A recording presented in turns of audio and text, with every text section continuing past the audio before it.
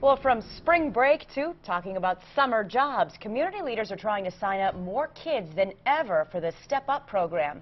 KETV News Watch 7's Nicole Goodrich is live in the Newsplex with the details. Brandy, it gives kids ages 14 to 21 the opportunity to earn up to $1,500 over the summer.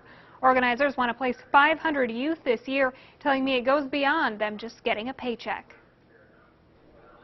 Organizers with Omaha's Step Up program will tell you these kids sitting at computers in Omaha's Hope Center are working for their future. The sense of, saving money and just learning job skills and life skills, and, it's better than just hanging out on the streets and not doing anything with your life. The kids are signing up for a shot at summer jobs, a paycheck, and training. Younger kids accepted will attend classes Monday through Friday and get a stipend. I want to be in business management. I want to own my own business, so this is helping me quite a lot. Older kids will get a job and hourly pay, like Periel Jackson, who spent last summer working with second graders.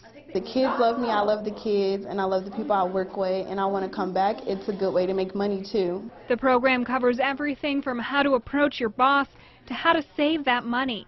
The skills are important, but organizers say the relationships born through it all are invaluable. It does provide the job skills, training and experience, but it also provides just great opportunities for young people to build relationships with positive role models.